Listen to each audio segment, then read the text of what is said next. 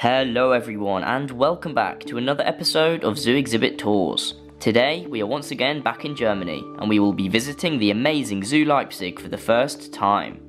And what better way to start than with arguably one of the greatest and most breathtaking zoo enclosures in the world. Welcome to Gondwanaland, one of the world's largest indoor rainforests. Today I'm going to take you on a journey through the different jungles of Gondwanaland, where we will see many unique and amazing animals housed in some phenomenal enclosures. So without any further ado, let's begin the tour of Gondwanaland. This archway is the entrance to Gondwanaland. Gondwanaland is a fully indoors exhibit. The Gondwanaland building is a massive and modern looking glass dome which allows the exhibit to be lit up by natural light. In order to enter the Gondwanaland building, you follow a short path through the archway until you eventually arrive at the building's entrance doors. Immediately when entering the building, you are surrounded by darkness. This first part of Gondwanaland is called the Volcano Tunnel.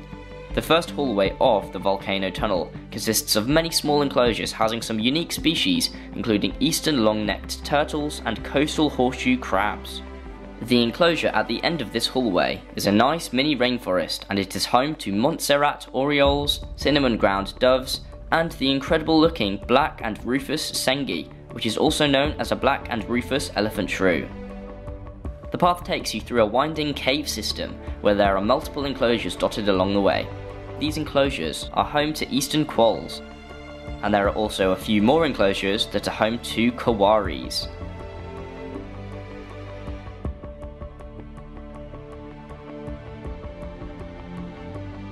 Eastern quoll coats can vary, with some being light grey with white spots and others being black with white spots, like this quoll here.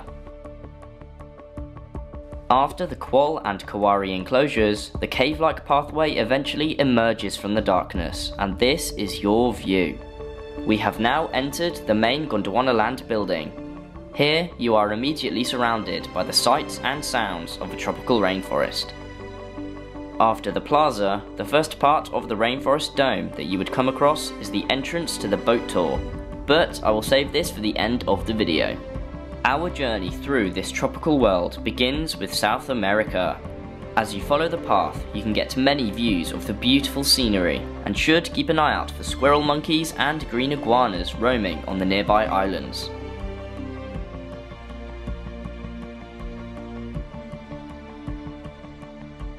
Also, have a look in a book that shows you all of the free roaming animals that you can spot around you. These animals include Madagascar giant day geckos, silvery marmosets, and many tropical birds. After this book, the path brings you to one of the first exhibits in South America, which is home to black-rumped agoutis. These agoutis had recently had some babies, which I had the privilege of seeing. After the agouti enclosure, the path takes you to the left and into another cave, where you arrive at the next exhibit in South America. This multi-leveled enclosure is home to the stunning ocelot. Unfortunately, I didn't see the ocelot, as she had recently given birth to a kitten and she was nursing it behind the scenes. This ocelot enclosure isn't massive, but it is still a decent size and it is still of good quality due to its nice and natural design.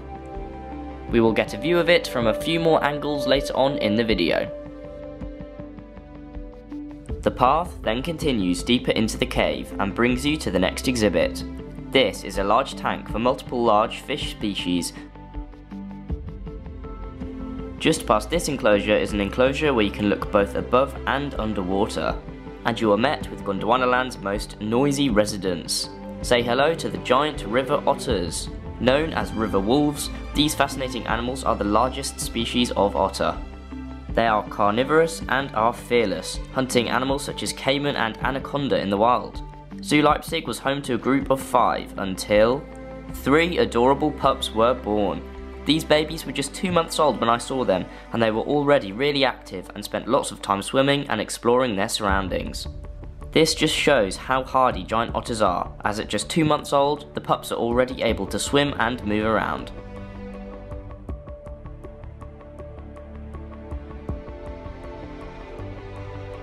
This viewing area just shows you part of the otter's fantastic enclosure. This is their pool, and it is huge and very natural. The otters are able to dive down deep and explore the bottom area of the pool.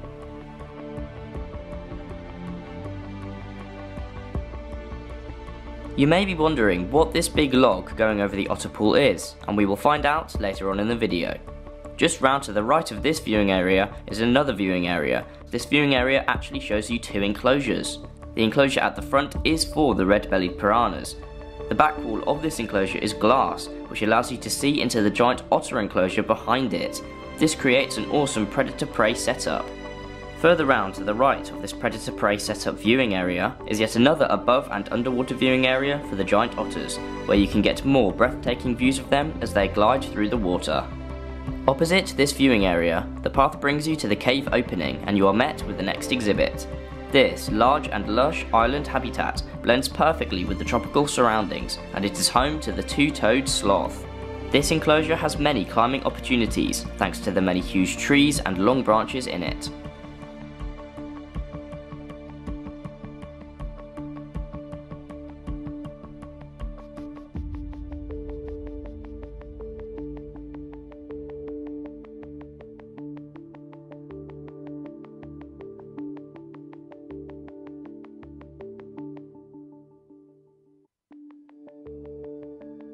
After the Sloth Island, the path takes you back to where we started, at the agouti enclosure. This time, instead of heading towards the ocelots and the cave entrance, we will head to the right of the agoutis and follow the path uphill, where it eventually brings us to the next viewing area. We are now stood on that large log that we saw earlier over the otter pool. This log is actually a viewing area, which gives you an elevated view of the far side of the giant river otter enclosure. This view shows you the land portion of the enclosure as well as part of the pool. The otters are able to swim directly below you. The land portion of the otter enclosure is huge, and it looks like it goes on forever. The giant river otters share this paradise with another species, the white-faced Saki monkey. These monkeys spend their time high up in the many trees in the enclosure, and they have an offshore area in the rock wall that they can access via ropes. After taking in the views of the immense otter and monkey enclosure, the path takes you further uphill. Eventually, you come to a small set of steps to the left of the path that takes you down to a small glass viewing area. This viewing area looks from above into the ocelot enclosure that we saw earlier. After that, the path continues and the foliage opens out. You are given one of the many iconic and stunning views of the Gondwanaland exhibit. I should also add that there is never a dull moment in Gondwanaland. When walking between exhibits, you're always surrounded by beautiful tropical scenery. An archway welcomes you to the second zone of Gondwanaland, Africa. The first exhibit of Africa can be found just through the archway. This exhibit, previously home to servals and then bat-eared foxes, is now a mixed species exhibit for Madagascan species. Crowned lemurs and radiated tortoises call this enclosure their home. Just past the Madagascar-themed enclosure is a viewing hut that gives you a look at another enclosure that is similar in design to the previous one we just saw. Owl-faced monkeys live with Kirk stick-dicks in this enclosure. The viewing hut for this enclosure connects to another viewing hut that gives you a view of yet another mixed species exhibit. This exhibit is the largest in the Africa section of Gondwanaland, and it is home to a unique species mix. Two pygmy hippos and a group of Diana monkeys live together in this enclosure. The enclosure suits both species well in different ways. The monkeys have multiple climbing opportunities and the hippos have a large pool that we will see later on in the video. To the left side of the two viewing huts is an option to take a route into the centre of the Gondwanaland building. But this isn't any simple route. The steps up to this new route soon turn into a thin and long bridge that is suspended high up in the air. Walking across it gives you stunning views of the entire Gondwanaland building in all its glory. Two large trees are the centerpieces of the building, and they are where the multiple bridges connect to.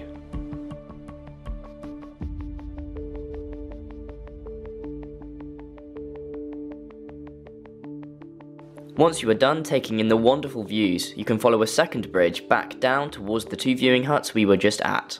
When following the path, it eventually brings you into another cave-like area. Here you can get another look at the hippo and Diana monkey enclosure.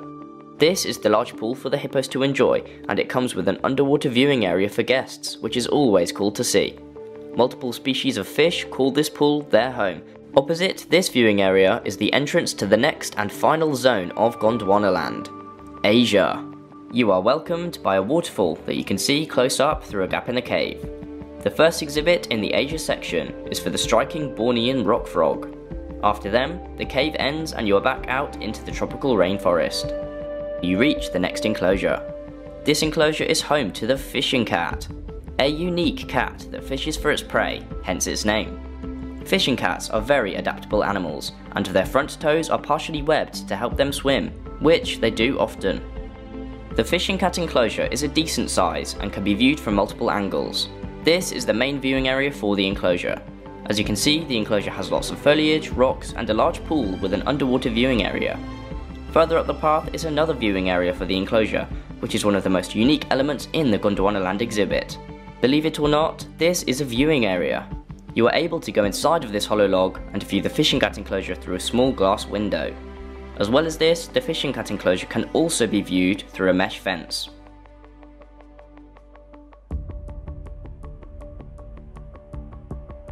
Before you get to the next enclosure, you get a sneak peek over the foliage of an enclosure for a certain long-nosed animal that we will see later on in the video.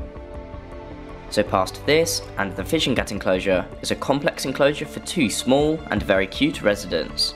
This is the Oriental short-clawed otter enclosure. Home to I believe 2 otters, this enclosure is great for them.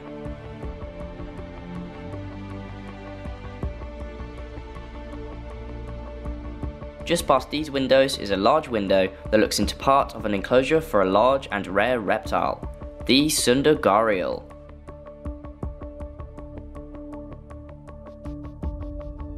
We will see more of these crocodilians later on in the video.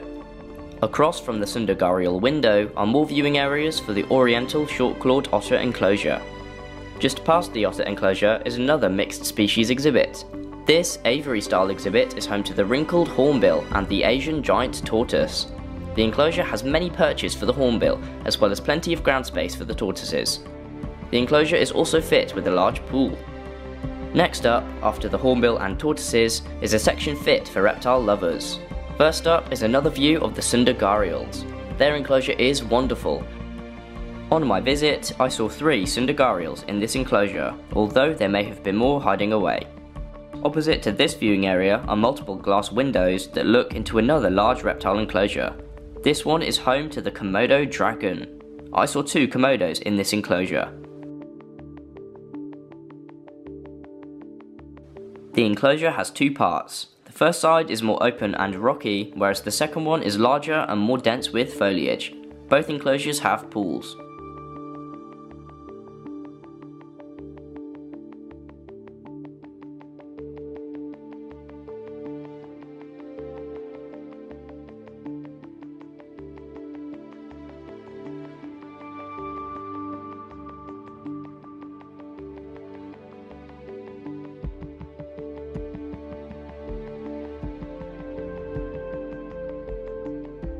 After the Komodo dragons, the path heads slightly downwards and brings you to an area with multiple large underwater viewing windows.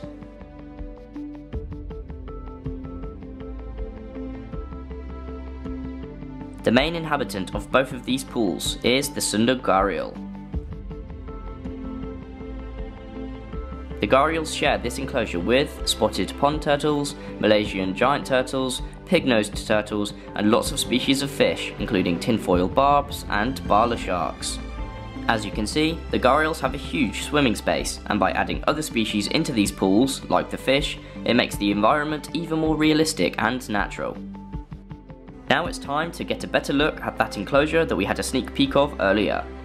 The path takes you to an area where the foliage ends and gives you a wide view of Gondwanaland's Malayan tapir enclosure. Filled with greenery, this enclosure has been designed really well. It is split into 2 sides, so I'm guessing that the zoo is home to at least 2 tapirs. The front enclosure is fit with a cave, a large pool, and lots of foliage as well as logs. Natural rock barriers are used, which are covered with foliage, which helps to blend this enclosure in with its surrounding environment, giving it that natural feel. Malayan tapirs are fascinating animals, and they use their long prehensile noses as snorkels when swimming. Their noses are also great at picking up food and for sniffing. The Malayan Tapir enclosure is the final main enclosure that makes up the Gondwanaland building. After seeing it, the path takes you on a short walk through the final part of the rainforest before you are back in the main plaza. From here you can exit the building.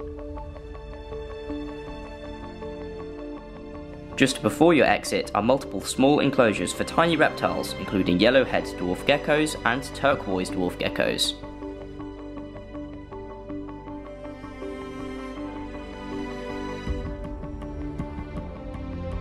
So now it is finally time to show you the Gondwanaland boat tour. Before we begin, please note that to go on the boat tour it will cost you a small fee. Once you're on the boat, you're first taken into a dark cave-like tunnel where you're shown some cool animated videos of a tropical rainforest as well as the devastating effects of habitat destruction. You also get a view into the Komodo dragon enclosure. After that, the cave ends and you are brought out into the light where you peacefully float down the tropical river. You are presented with beautiful views of the surrounding rainforest and you pass multiple enclosures including the ocelot enclosure and the Malayan tapir enclosure. And then you arrive back where you started, at the boat dock. So that is everything about the world-class Gondwanaland exhibit at Zoo Leipzig. This is one of the greatest and most breathtaking exhibits that I have had the pleasure of witnessing, and I hope that you all have enjoyed my tour of it. Thank you for watching.